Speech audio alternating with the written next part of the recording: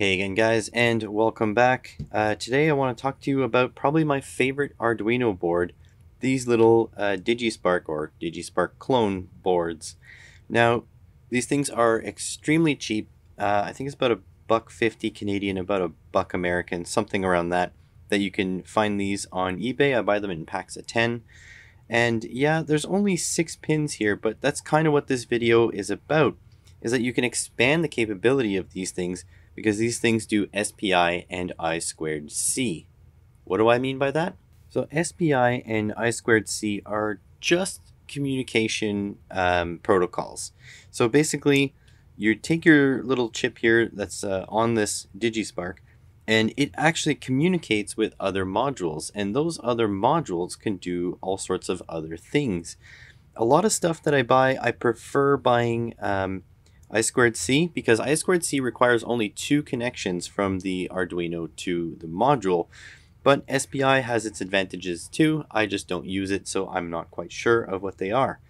So only 2 pins on the Arduino, the Digispark here, can actually control a whole bunch of things. For example, this OLED here, you see these pins, ground VCC, you can grab those from your power supply or you can grab them from the Digispark, SCL and SDA. So those are the 2 I2C lines. So with 2 lines, you can actually run this OLED on the Arduino.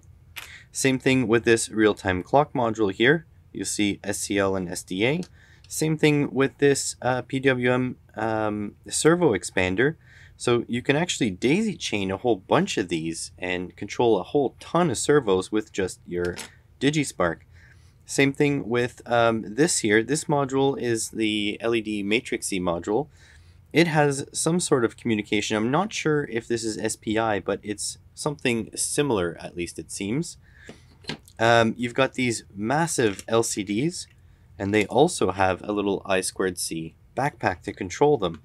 And this guy here has SPI communication, yeah, SDA, SCK, Mozzie, Mizo, etc. So you can run these things off this tiny little dollar chip, which is incredible.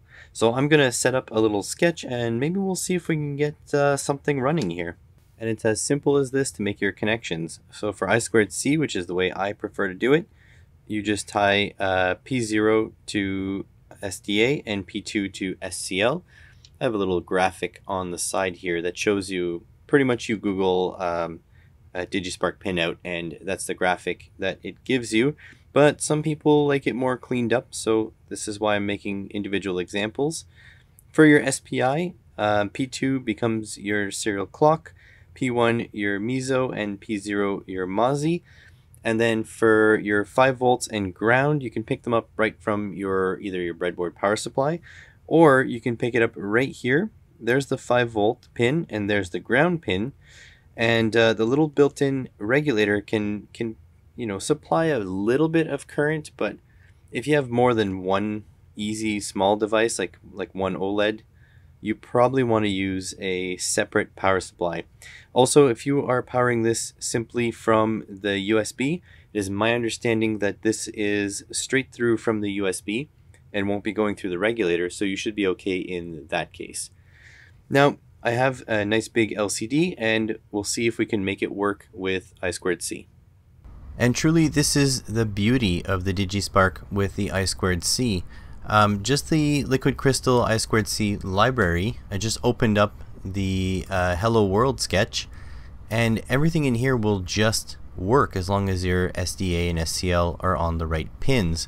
I also set the address here for my LCD, and I set the fact that it's a 20 character by 4 line display. And then this here will just go and print a little bit of default text, and this is all I need to do. You just upload to the Arduino and it'll work as expected. Let me upload this one and I'll show you that. And if I plug this in, this should just work. Plugging it in now. The Digispark does have a little bit of time to boot up, and that's why you have to plug it in after the program is done compiling. But there we go. So there's the YW Robot Arduino default sketch. And it just works. There's literally nothing else plugged into this Arduino. There's nothing else into the code. The Digisparks do come with examples for I2C, but I tried this LCD I2C example, and I wasn't very happy with it because my I2C regular library is in fact the same name, and therefore it wouldn't allow the Digispark to work. So the libraries that are specific to the Digispark don't work for me, but the libraries that work for any Arduino do. So maybe your code will be a little bit less efficient, but it'll still work. And you can use this for all sorts of I2C devices. It's not just the LCD. I do have this OLED here, and I'm not sure if you'll be able to see it because of the bright lights, but this one works as well, just with the default OLED I2C example. Don't know if you can read that, but if you have kids, I think that'll be relevant to you. So this works with pretty much everything, and so going forward, I'll make individual videos on all these I2C modules, so you have a good idea of what your Digispark can do. But I hope this video at least inspired you to order some of these cheap boards, because these things can do pretty much everything that the Uno can, but with just fewer pins available, and also at about 1/5 the price. Thanks for watching.